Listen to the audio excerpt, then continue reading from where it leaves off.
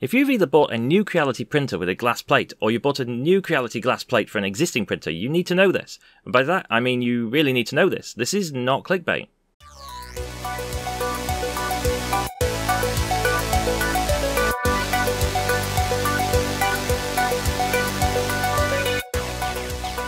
Okay, let's waste no time getting to the problem here. I see it on social media all the time, and I've experienced it myself twice actually. When I bought a new bed, I experienced it all over again. What is it? Well, when you first use the glass, you tune everything up, you get your spacing perfect, and stuff just won't stick. This is not normal. I'm going to say, I know it's down to personal opinion, and coatings and beds can be a hot potato, but you bought a glass bed with a special coating, so I will give my opinion here and I'll say don't give up and flip it over. Don't rush to use glue stick, masking tape, hairspray, sugar solution, etc, etc. Stick with the bed and I'll show you why in a moment. Also, stay to the end, I've got a cool thing to show you. Now all this advice, don't get me wrong, it's all well intentioned and quite a few, if not all, of these suggestions will work.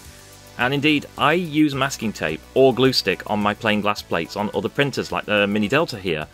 But the advice for me is somewhat missing the point being that the Creality bed is amazing and the Creality bed is what you either directly or indirectly bought. I imagine a lot of development time went into creating this coating, and in my opinion it is vastly superior. Things stick to it with incredible force while it's hot, and they come off immediately without any force when it's cool. That's the point of the coating, that's why we use it. But of course, if that's not happening, then I can fully understand the frustration and how you might want to just jump to a method you've used in the past rather than spend time fighting the bed. So what is this magical secret solution that I'm talking about to this problem that happens with a new printer bed? It's quite simple. Clean it. I'm serious, that is all. I just get a wet piece of kitchen roll.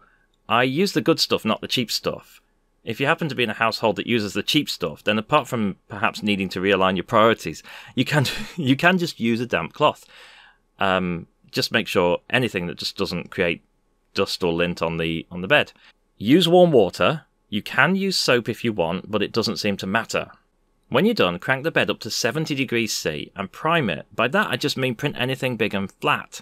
This will pull any of the remaining coating off the bed. If you're stuck for what to print, then I recommend something like the parametric box linked below. Once you've done this, you're now ready to enjoy your new bed. Please be sure to read up on how to use a glass bed, but the short version is to print it around 60 degrees C and wait for the bed to fully cool to around 25 degrees C or less before trying to remove the part.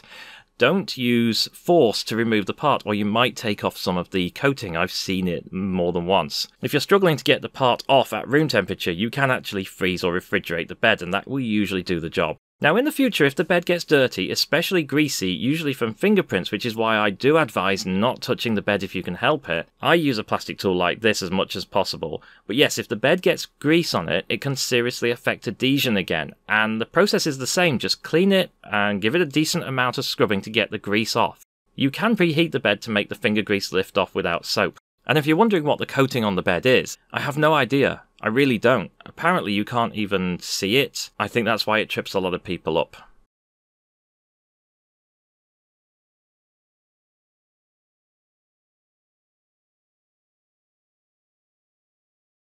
Now I did promise some bonus end content.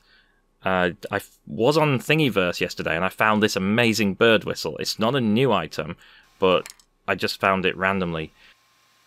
It doesn't do anything until you fill the bottom almost full with water, and then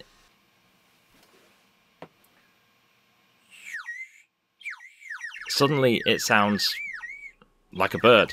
I think it's really cool. It's about a 2-hour print. I did it with 2 shells and 15% infill. Check the link below for the model.